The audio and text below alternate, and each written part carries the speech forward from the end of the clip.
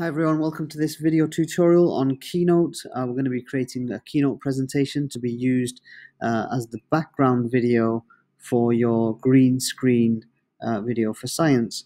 In this tutorial, we're just going to look at Keynote, how to add shapes, content like text, how to change and add transitions and animations, and lastly, how to export your video so you can use it as a background in iMovie.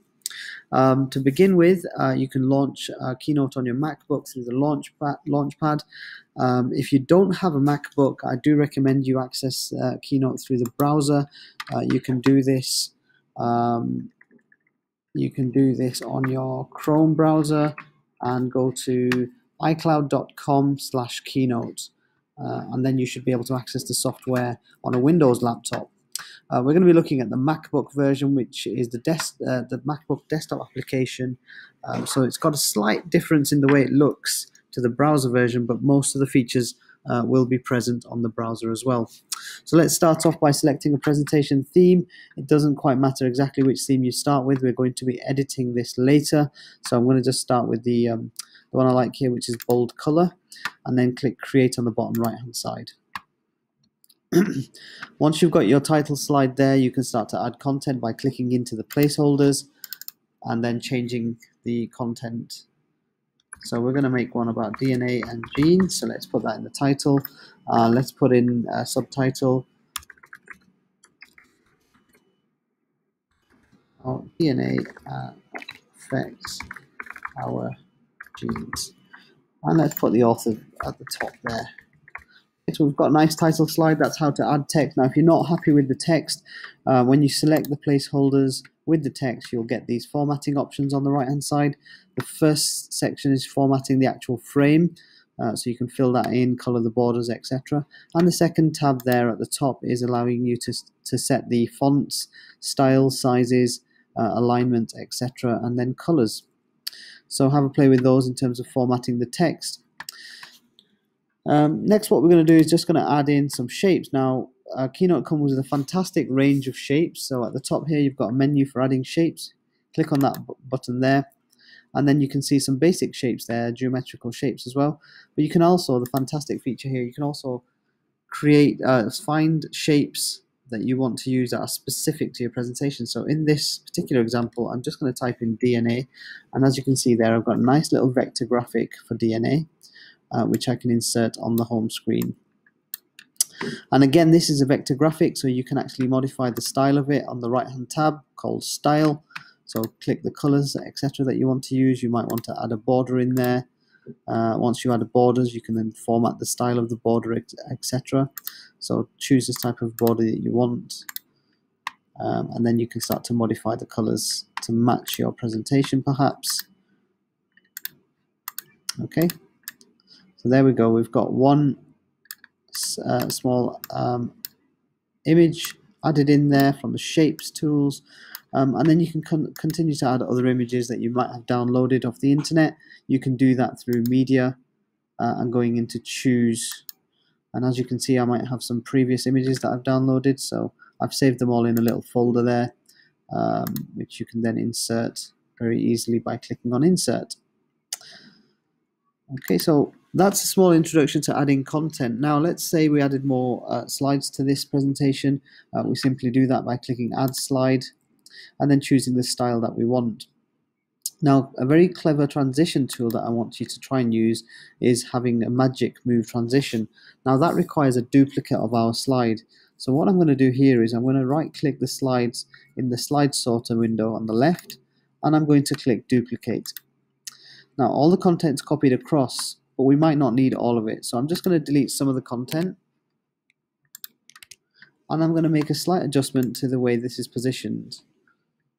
So I'm going to modify the shape here. I'm holding Command key to rotate it slightly. And I'm holding Shift to make sure that the angles are exactly 90 degrees. Okay, I'm going to shift my title to the top. And I'm going to make this DNA strand a little bit bigger.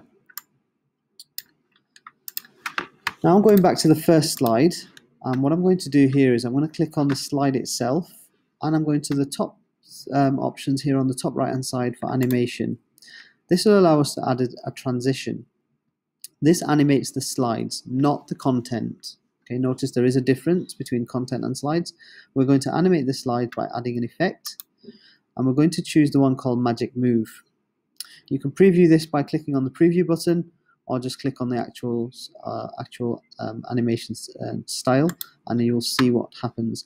You get a little message here, first of all, just to say that it will use objects from the slides, from slide 1 to slide 2.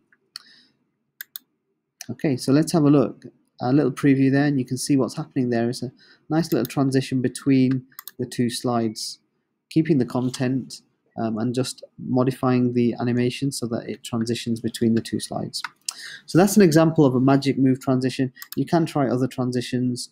There are lots of examples of transitions in there that you can add. Some quite fancy ones, some simple ones. So have a look through those transitions to transition between the slides. Let's say you added a content onto the slide. Let's add a new slide. Let's say you added some content that you wanted to animate specifically on its own. So if I just add a blank slide in here and add, let's say we added a shape of a man, and we wanted to animate that within the slide itself.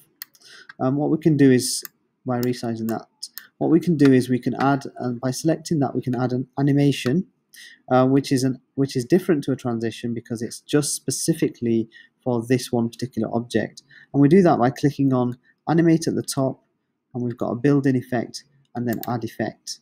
And again, there's lots of different fancy and plain animations. We can have him flying in. Let's preview that. Okay, we can have our man, and let's go into special effects here. We can have him shimmer, created with a shimmer. We can have him bouncing across the screen. Okay, quite like that one, so I'm going to select that one. And then once you've selected your animation, you get to choose the timing of it and which direction it's coming from, and the order in which it takes place. Okay, so there we have it. We've got a simple set of slides there that I now want to use in the background of my video. So the last thing I'm going to show you is how to export this, and this is a very important step to include into iMovie. So the steps include going to File and Export, and then you can see lots of options there to export the video, and lots of different formats. We're just going to click Movie, and then we're just going to make sure the settings are set so that it's self-playing. And then it includes all the slides. You can change the timings of the slides, and then you can also change the resolution to make it higher resolution or lower resolution. I feel like 720 is sufficient for our movie. So I'm going to click Next, and it's going to ask me where do I want to save it. Select a suitable location, change the name of the file, and then click Export. And wait till the exports process is finished before checking out your video. And there you have it, a simple tutorial on how to use Keynote to create a background for your green screen video.